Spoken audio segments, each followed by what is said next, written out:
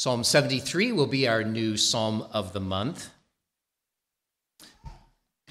I'll read and give a brief meditation on this psalm. You can find this on page 668 in the Bibles in your seats. Psalm 73. This is God's word. Psalm of Asaph. Truly, God is good to Israel, to such as are pure in heart. But as for me, my feet had almost stumbled. My steps had nearly slipped. For I was envious of the boastful when I saw the prosperity of the wicked. For there are no pangs in their death, but their strength is firm. They are not in trouble as other men, nor are they plagued like other men. Therefore, pride serves as their necklace. Violence covers them like a garment. Their eyes bulge with abundance. They have more than heart could wish. They scoff and speak wickedly concerning oppression. They speak loftily, set their mouth against the heavens, and their tongue walks through the earth. Therefore, his people return here. Waters of a full cup are drained by them. And they say, how does God know? And is there knowledge in the Most High?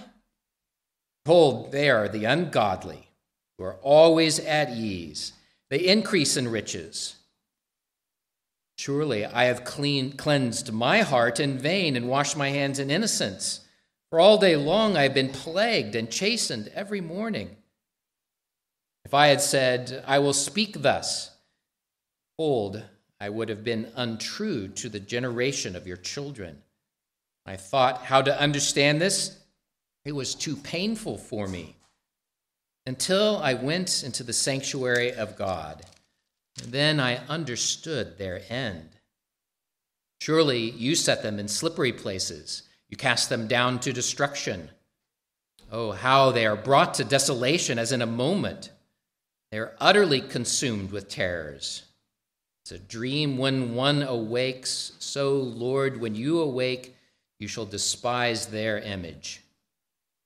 Thus my heart was grieved, and I was vexed in my mind. I was so foolish and ignorant. I was like a beast before you. Nevertheless, I am continually with you. You hold me by my right hand. You will guide me with your counsel, and afterward receive me to glory. Whom have I in heaven but you? For there is none upon earth that I desire besides you. My flesh and my heart fail, but God is the strength of my heart and my portion forever. For indeed, those who are far from you shall perish. You have destroyed all those who desert you for harlotry. But it is good for me to draw near to God. I have put my trust in the Lord God, that I may declare all your works. Some of you might remember that a year or so ago that I preached through the Psalms, a series of sermons that I called Learning to Love the Psalms. I actually preached from this psalm. I emphasized in that message that the psalmist Asaph had learned to trust and worship God in the midst of his suffering. And I want today to go back and elaborate on just what it was that caused Asaph to be so anxious, what it was that had stirred him up, the suffering that he was going through. He says early in the psalm, as for me, my feet had almost stumbled. My steps had nearly slipped, for I was envious of the boastful when I saw the prosperity of the wicked. You see that in verses 2 and 3. He goes on then to describe just how the wicked seem to get away with murder, how they seem to experience no trouble whatsoever in this life. Even in their deaths, there seems to be no trouble for them. They live in luxury and abundance. They seem to wallow in excess. Describes them as their eyes bulging with abundance. Very picturesque language, isn't it? But not only that, they scoff at God. They taunt God, saying that they can do whatever they please, and God will never know. Does God see? Well, by their measure of things, they think that God does not see it, that they're getting away with everything. So Asaph says in verse 12, "Behold, these are the ungodly who are always at ease. They increase in riches." In other words, the wicked prosper. But I, on the other hand, says the psalmist, I, on the other hand, I've kept myself pure, and what has it gotten me? Nothing. And worse than nothing. I'm plagued all day long. I'm chastened every morning. In other words, he sees no advantage, so to speak, in the Christian life. He wrestles with the age-old question, why? Why is this happening to me? Why do the wicked prosper while the righteous suffer? Why do I suffer? And it really is a pressing question, isn't it?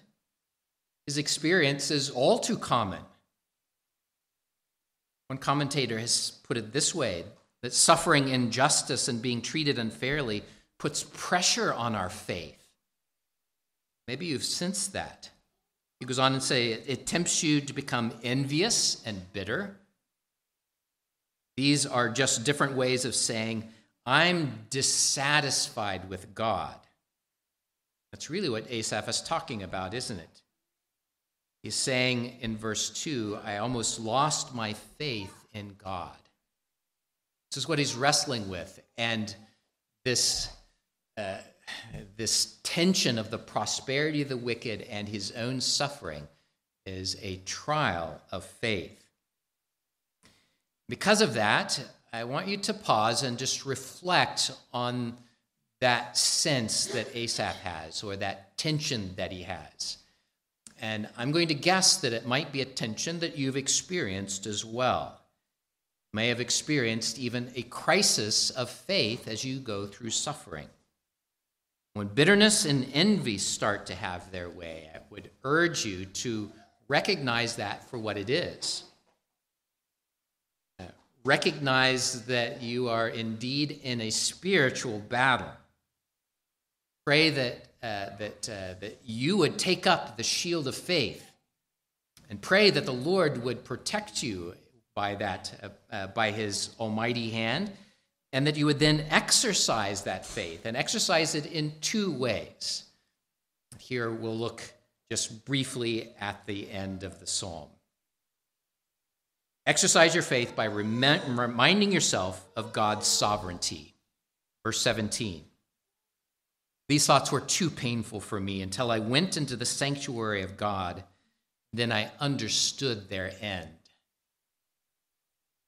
It goes on to describe that the Lord does not let the guilty get away with anything. It may not be seen in this life. Sometimes it may be. It may not be seen in this life, but God sovereignly judges all men. Remind yourself of that sovereignty. They seem to get away with murder, but God will set them in a slippery place, ultimately casting them down in judgment. And then secondly, remind yourself of God's goodness. This actually is where Asaph begins this psalm, and it comes back again at the end. At the beginning it says, truly God is good. And that's a profession of his faith. That's where he begins with this complaint or the tension that he is in. He is saying, I believe that God is good. The circumstances of the wicked don't change anything. They don't change the sovereignty of God. Don't change the goodness of God. Their prosperity, their getting away with things, seemingly in our perspective, has not changed God, his sovereignty or his goodness. We know that especially because out of love, God has given you the best of all. He's given you his own Son, Jesus Christ, to be your Redeemer. With that in mind, we'll be singing Psalm 73, this first portion, all throughout this month, a reminder of this tension, this test of faith for you. And I pray that it would help you to gird yourself up in your faith, that God is sovereign and that he is good. So let's sing Psalm 73, selection A, and invite you to please stand to sing.